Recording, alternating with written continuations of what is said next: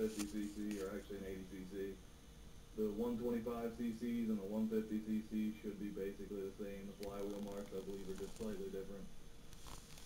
Before you get started, you'll need to remove the cooling fan cover. You don't actually have to have the cooling fan off. This motor just isn't back together yet.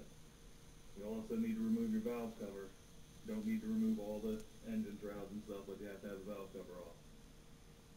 You want to start by rotating your engine until the T mark on the flywheel lines up with this timing mark on your engine. Start by rotating your engine until the T mark on the flywheel lines up with this timing mark on your engine case here. When that's lined up,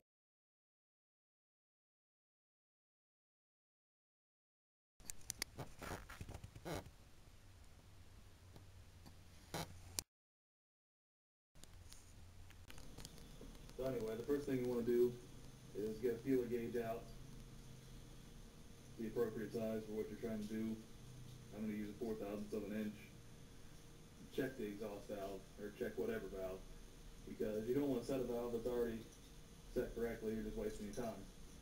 And as you can see, this won't fit in there at all, so obviously that's too tight. What I want to do, use a 9mm wrench and loosen this nut right here. Once that's loose, you can turn this bit, and it should turn away from there and create more clearance. Now, I like to use a little bit of oil from a squirter or somehow, just to make sure it's nice and smooth and I'm getting the proper adjustment. Slide your feeler gauge in there. As you can see right now, it'll slide really easy. It's actually too loose. And then begin turning this adjuster right here. And you should turn it until you feel slight tension. If you turn it too much, the feeler gauge is actually going to hang up. You won't be able to move it.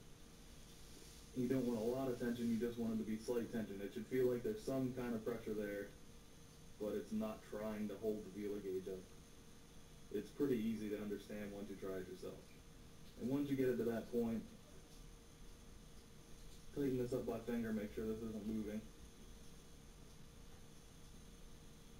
Probably going to be easy to remove the feeler gauge. You'll need a set of vice grips, pliers, adjustable wrench, something like that, because you're going to have to hold this in place to make sure your adjuster doesn't go out of adjustment while you're tightening this nut. And once again, you need the 9mm wrench to tighten that nut. So, put your wrench on the nut, try to make sure you don't move anything. Sorry, I'm trying to work around the camera right now. And attach your vice grips so you can hold that in place and begin to tighten this down. You want that pretty snug. Don't try to break anything. And you can remove your vice grips, remove your wrench.